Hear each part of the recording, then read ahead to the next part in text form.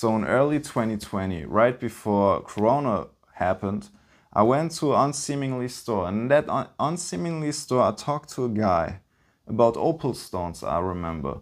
And the opal stone, you know, is somewhat not that valuable except the Australian ones and the black ones. And we kept talking and kept talking about that. And then he said, I forgot something, I have something for you might be interested in. And basically, he pulls out this huge rough stone, 3 rough stones. One of them was huge, 300 carats. And I was like, this is fake. This is fake. This can't be real, right? So I look at the stones and I'm like, this is a very sophisticated make fake. I'm still interested in it. How much do you want? 90 euros. And I said, well, I'll think about it. I come back 2 days. I think it wasn't 2 days. It was even a week or 2 weeks, I think it was. Got back into the store and I bought the biggest one.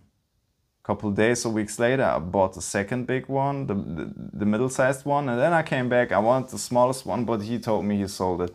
Regardless of that, I started cutting. I got a Dremel and I started cutting the 300 carat rough.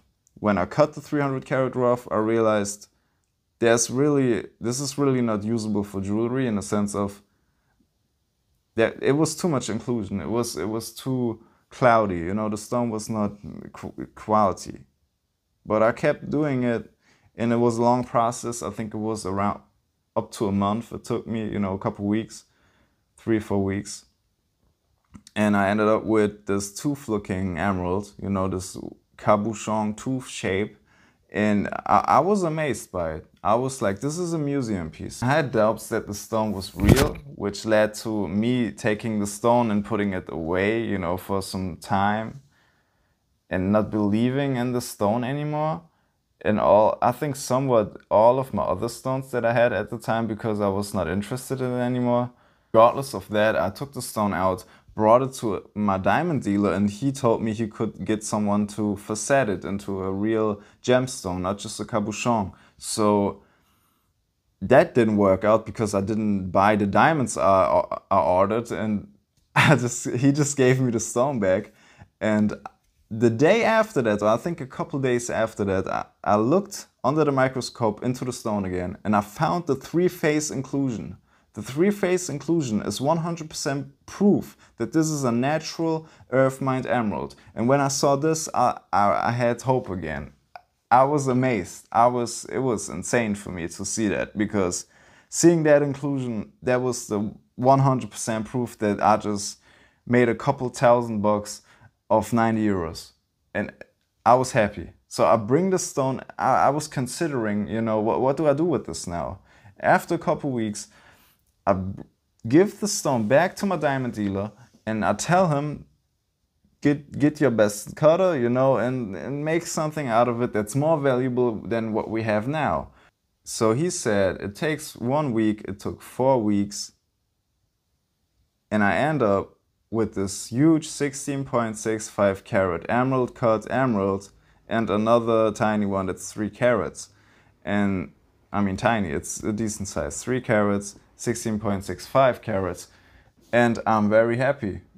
That's the story, you know. And the stone is basically, it wasn't oiled. The rough was already oiled, you know, and after the cutting, it was not oiled, I guess. And I did it myself, and I got into it, which is very interesting. And now, this is the next step now. The next step is getting a vacuum pump and making it a professional oiling, you know, making it somewhat just as good as a professional oiling machine does. I oiled the stone. It looked at least 20 to 30%, if not even a little bit more, better.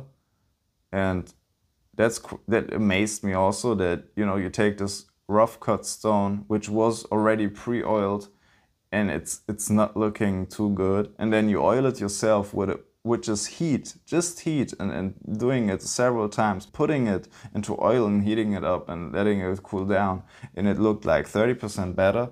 That amazed me. I believed in something nobody else believed in. That's how I got the stone. It's pretty simple. That's why you should believe in yourself, because nobody believes in you. even if they pretend to believe in you, most likely they don't believe in you most of the time.